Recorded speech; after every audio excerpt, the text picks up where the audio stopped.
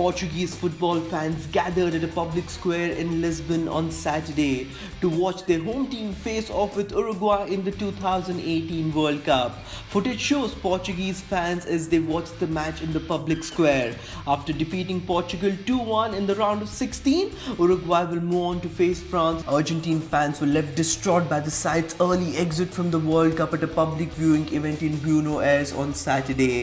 Following a 3-4 defeat against France, tears streamed down the faces of glum-looking fans, heartbroken by La Selección's exit from the competition. A Kylian Mbappé brace, plus a penalty from Antonio Griezmann and a spectacular long-range effort from Benjamin Pavard were enough to send Argentina home.